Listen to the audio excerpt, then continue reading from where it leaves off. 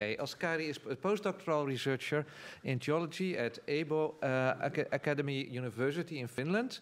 He wrote his doctoral thesis at the Pontifical University of the Holy Cross in Rome, and he did so on the metaphor of the Book of Nature in patristic and medieval theology. Dr. Juurikkala is currently working on the idea of God's two books with Giuseppe Tonzella-Nitti, who did some more work on this topic even a couple of decades earlier. Oh, yes. Yeah. Okay, the floor is yours for your talk on the topic of, let me just have a quick look, the paradox of progress, doing theology with both sides of the brain. Thank you so much, and thank you for this introduction. So, doing the paradox of progress, I have first a summary of my talk here. The thesis will be that a crucial element for progress in theology might come from sources that seem to advance little or no progress and often usually do not seek it. And the reason is that, and this will be the main theme of the talk, that due to brain lateralization, there's certain differences between the right and left hemispheres and their take on the world. There's a certain primacy of the right hemisphere in activities that explore the reality but do not clearly set out a set of propositions. And in fields like theology and generally the reality of God, there might be a certain primacy of non-analytic activities such as stories, liturgy, music, and contemplative prayer. I will not try to argue that this is somehow should impact negatively on analytic activities within theology, but there's a certain creative complementarity of different activities and viewpoints. I'll begin by explaining briefly this brain lateralization thesis, and I might say very briefly from a biographical point of view. You mentioned my previous work on this Book of Nature. That was a historical work on patristic and medieval sources, and after finishing that study, I came back to Finland, where I started working at this state secular university in a very different theological environment, and moving into more contemporary questions and being influenced by analytic theology. And it was very interesting as a personal experience to see the difference of styles and different styles of doing theology, and seeing, in a sense, the benefits and potentially disadvantages of different styles. And stumbling upon the work of Ian McGilchrist on brain lateralization gave me some thoughts that I'm trying to share in this talk. Ian McGilchrist is a very well-known, I suppose many of you have read him or read about him, psychiatrist who wrote more than 10 years ago his major work called The Master and His Emissary, The Divided Brain and the Making of the Western World. He argues in this book, drawing on a number of sources, that the human brain has been, so to speak, designed, or whether he argues for an evolutionary basis for this design, to provide two complementary takes on the world, which he describes as follows. So here, synthesizing from some of McGilchrist's work, the left hemisphere and the right hemisphere have different characteristics. And McGilchrist explains that one of the reasons why scientists, of course, discovered this was, on the one hand, brain damage cases, which revealed very clear cognitive differences compared to ordinary people, and then attention to the fact that the connection point between the hemisphere has essentially a regulative function to impede the activity of the other side, so as to enable a greater attention of certain kind. So what kind of attention do the different brain hemispheres provide? So the left hemisphere, which would in simple terms be described as analytic and rational, has a number of different features: attention to detail, sharply focused, analytic in terms of breaking things into parts, seeking control, grasp, putting order, providing tools and using tools, thereby reifying reality and a certain tendency to a mechanical view of reality. Preferring a two-dimensional map, focus on the represented as opposed to the real, focus on what is already known as opposed to the unknown, tendency to reductionism and putting things into categories, and as a clear disadvantage from a certain point of view, the decontextualized nature and static and fixed nature of the attention and knowledge. In contrast, the right hemisphere take on the reality focuses on the big picture, broad, sees wholes, and in particular has an openness to the unknown, attention to chaos, alertness, organic realities, living and present, and intuitive thinking, implicit meaning, ability to understand and appreciate stories, myth, metaphors, and music, and essentially to understand meaning, which is something that the left hemisphere alone seems to be incapable of understanding. Now, when one thinks about science in the broad sense, and in particular also the natural sciences, the brain, the different takes provided by the different brain hemispheres are quite interesting because they are seen as very complementary. Many great scientists are not linear in the sense of the analytic rational.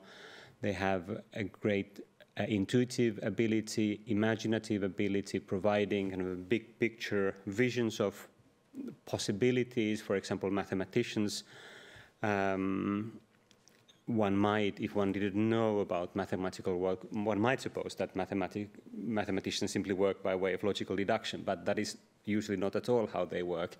It's very imaginative and intuitive, and then you go and do the hard work in a sense, or the left hemisphere work, checking and finding out whether the solution works or not, adapting it, and so on. And I think that that's a good example of the idea of complementarity that McGilchrist talks about. The left hemisphere is supposed to be an emissary in the sense of someone who reports back to the right hemisphere, but it's a good servant, but not a good master.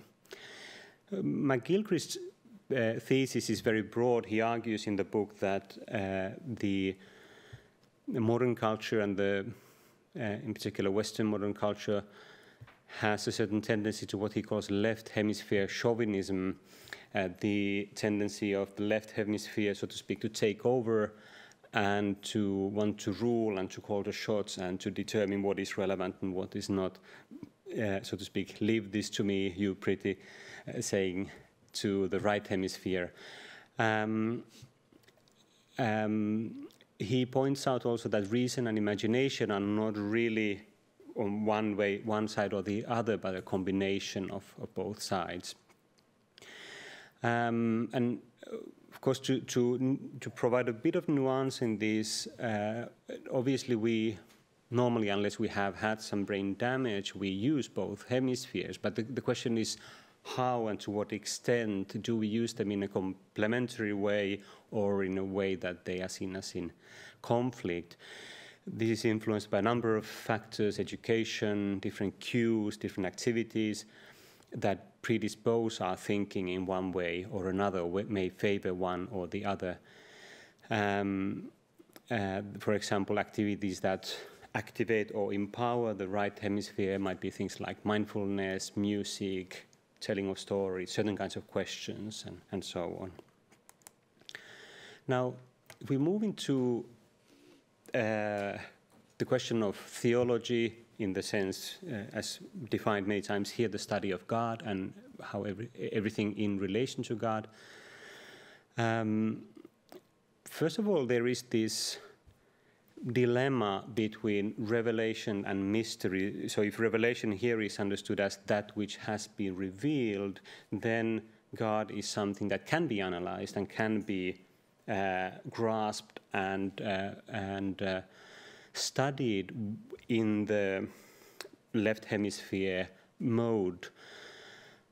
But there's another aspect which is not a side, because God has no sides and parts, but another aspect that remains a mystery, that has not been fully revealed and perhaps cannot be revealed to us, at least in our current state.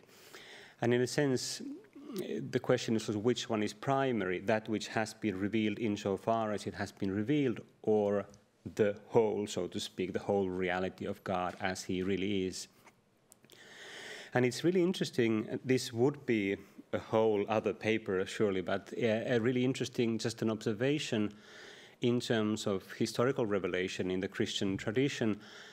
There are a number of features of that revelation seem to play according to the rules of the right hemisphere as opposed to the left one. So, for example, the scriptures mainly consist of stories rather than analytic arguments and conclusions.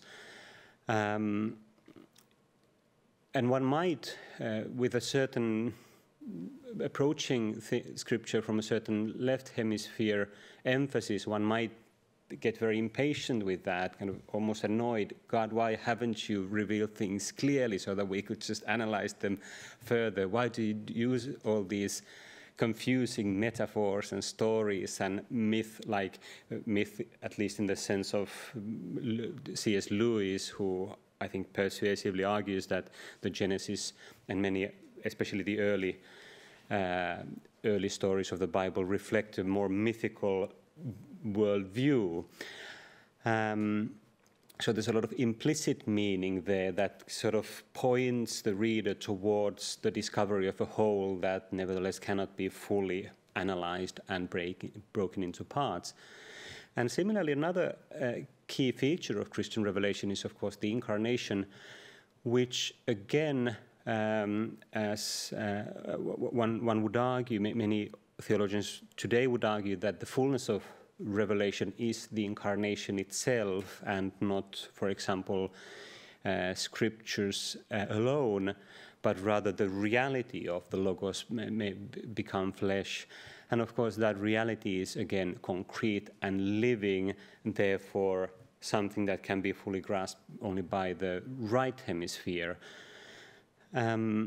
And further, moving into different traditional expressions of the Christian faith, they also reflect a very much a right hemisphere type activity: music, liturgy, theology.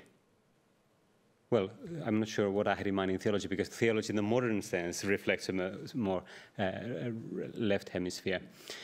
But certainly, so my thesis would be that the economy of historical revelation seems to kind of confirm a certain primacy of the right hemisphere, which certainly is not an exclusivity, but a certain appreciation of right hemisphere activities.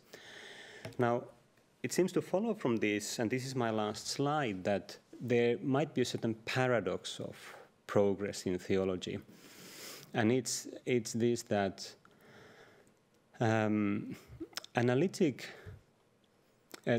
there's a certain challenge in modern academic theology, and I'm kind of reflecting on some of the experience that I had moving into my current research environment.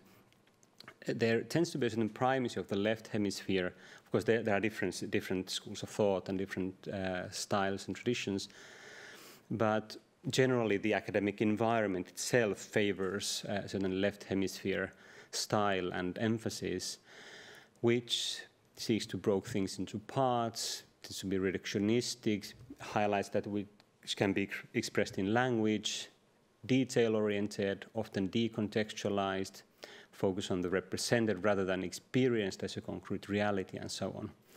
And more generally, the point, of course, is not that the right hemisphere is somehow turned off. It is not at all turned off in contemporary culture, but rather it tends to be relegated to that which is less serious. So, for example, entertainment. We think about stories. Nowadays, we think of stories as fiction, and fiction has the connotation of not serious, not about reality, not true.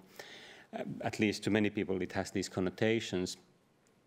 is just fun, movies. But if we would go back 2,000 years or 3,000 years to the context of Judeo-Christian revelation, stories would not be seen as fiction or untrue, but an essential vehicle for transmitting fundamental religious truths.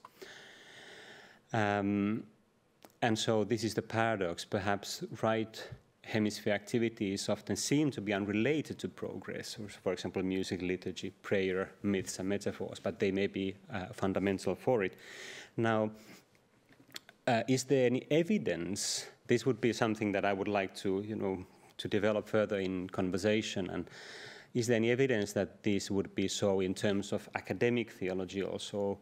Some thoughts that come to mind that might at least illustrate this possibility are the following two. One is, from a Catholic perspective, the early 20th century development of Nouvelle Theologie or Ressourcement movement, which contrasts the neo-scholastic, very left hemisphere approach with a much more broader emphasis on liturgy, emphasis on church fathers, metaphors, and so on.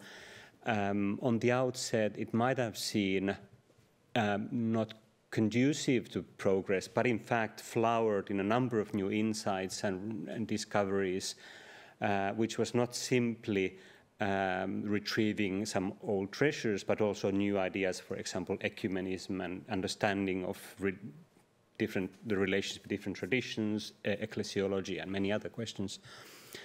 Perhaps another interesting example that might illustrate this is within analytic theology itself, the figure of Eleanor Stump. Now, this is, of course, very debatable, but Eleanor Stump, who is one of the leading contemporary philosophers of religion, is very much appreciated by a number of philosophers in our time.